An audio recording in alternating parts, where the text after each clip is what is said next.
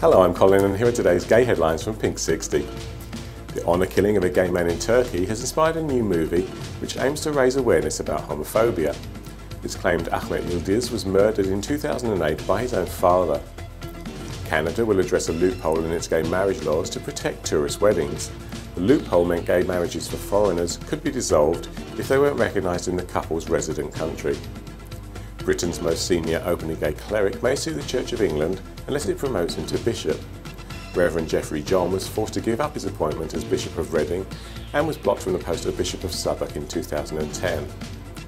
Actor Christopher Plummer and the cast of Modern Family expressed their dismay at anti-gay protestors at last night's Golden Globe Awards in Hollywood. Plummer said, "There's an awful lot of anti-gay feeling right now and I abhor it." And finally, the new Mr Gay UK has vowed to give some of his prize money to charity.